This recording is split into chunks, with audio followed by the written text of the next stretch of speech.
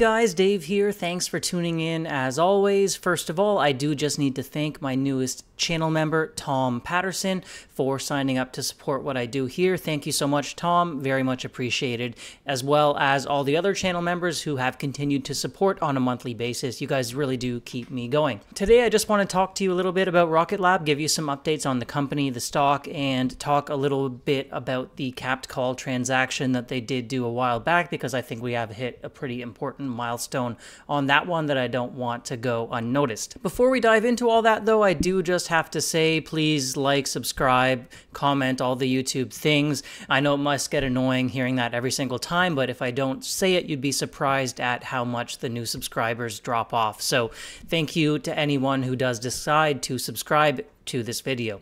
Okay, with that out of the way, let's just jump right into the Rocket Lab updates. So first of all, I just wanted to rewind the clock back to January 31st of this year.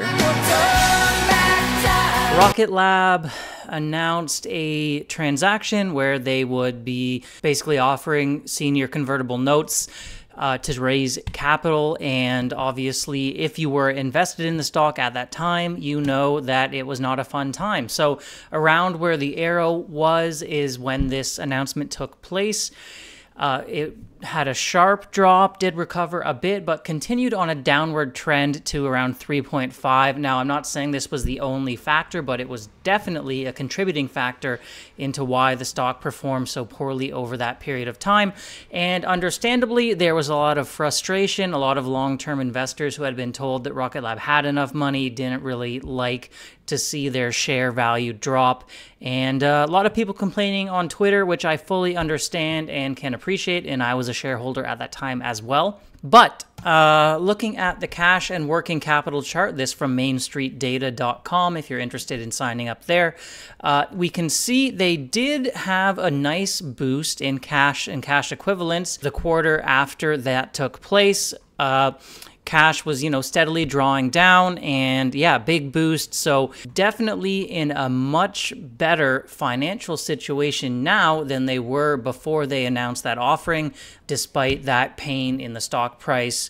If you want to look at the numbers here, you can take a look. In terms of total current assets, we're now sitting at 700 million. They were dropping steadily down to 476. Cash and cash equivalents, similarly, were dropping steadily quarter over quarter as they invest in growing in Neutron and all the rest.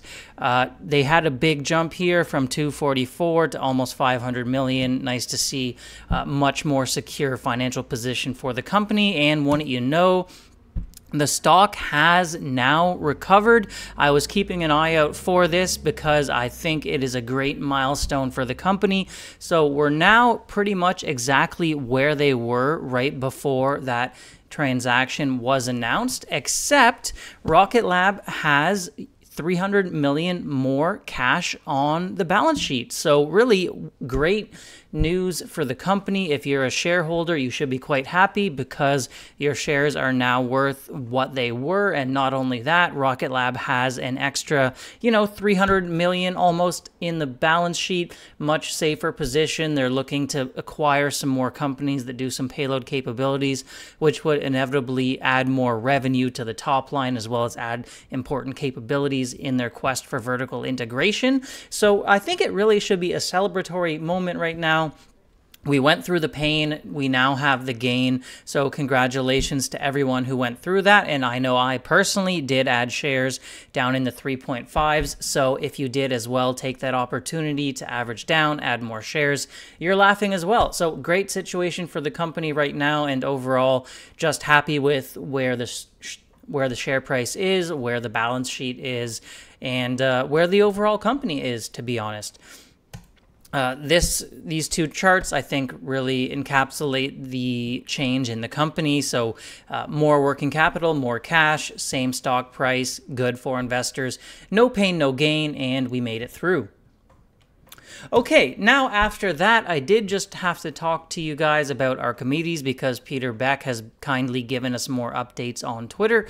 He shared that they have just had a successful ignition systems test completed today as the team marches toward hot fires. So this might look like the engine is firing here.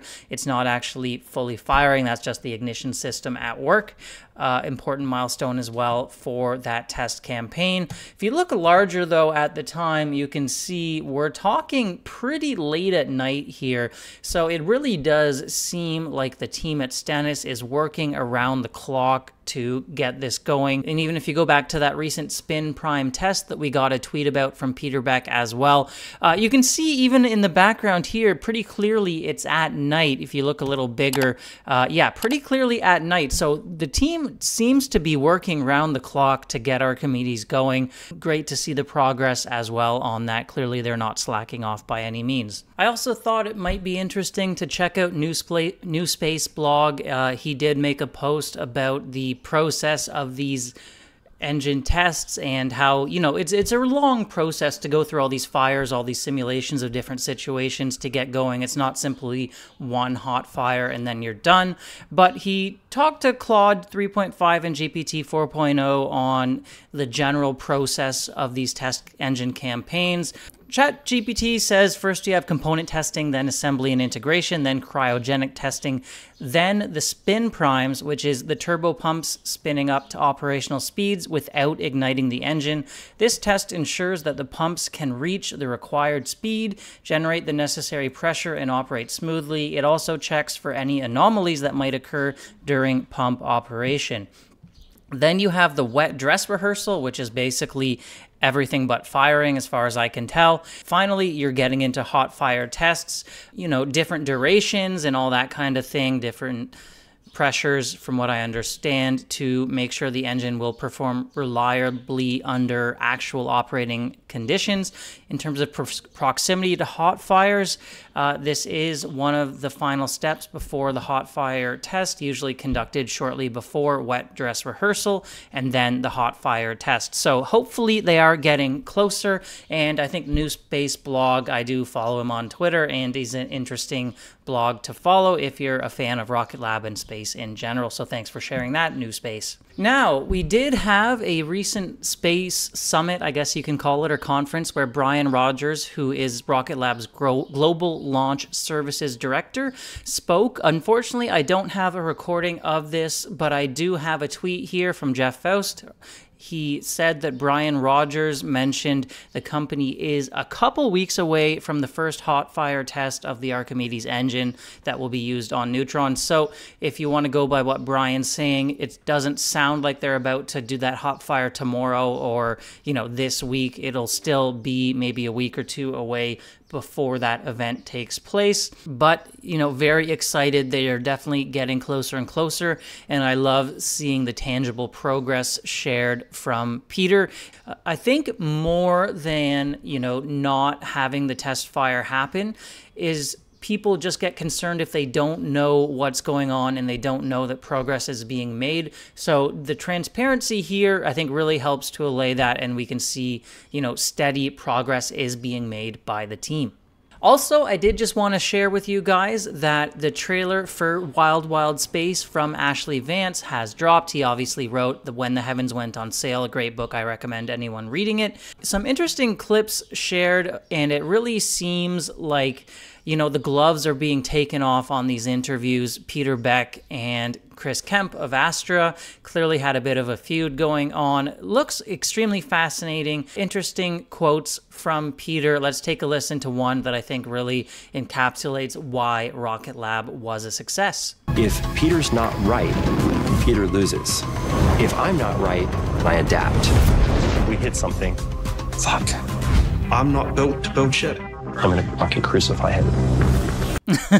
Yeah, so just Peter there saying, I'm not built to build shit, and I think that really goes to show Rocket Lab's philosophy. Everything they do is, you know, really done well. They don't cut any corners, and it shows when Electron launches.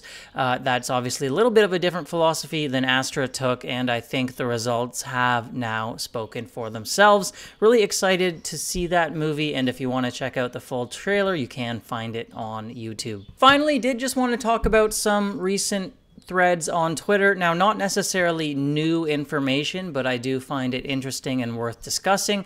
Mike Griffin, who is on Rocket Lab's board of directors and has been on their board for several years now. So going to a thread here from Tran on Twitter talking about Mike. He actually served as the Under Secretary of Defense for Research and Engineering and oversaw the establishment of the Space Development Agency, or SDA. Of course, the SDA contract, Rocket Lab's biggest ever received.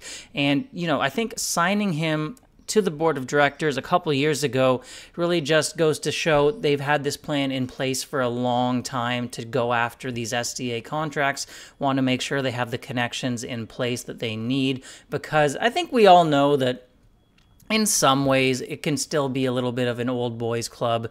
The military, the SDA, and a lot of these defense contracts, which has really worked to the favor of the likes of ULA in the past. And you really have to play the game if you want to get in there, which Rocket Lab has done and done successfully. Could mean as well that they're very focused on the upcoming Transport Layer 2 beta satellites. We'll see if anything comes of that, but I think it just really goes to show how focused they are.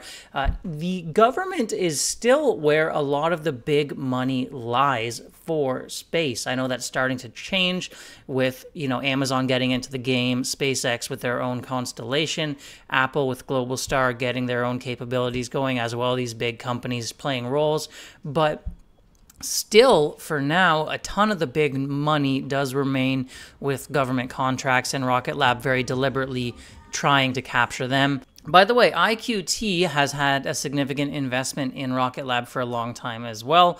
In-Q-Tel, founded by a former CEO of Lockheed Martin, their mission is to identify and invest in companies developing cutting-edge technologies that can serve United States national security's interests. So this is not a new trend, something very deliberate that's been ongoing for a long time.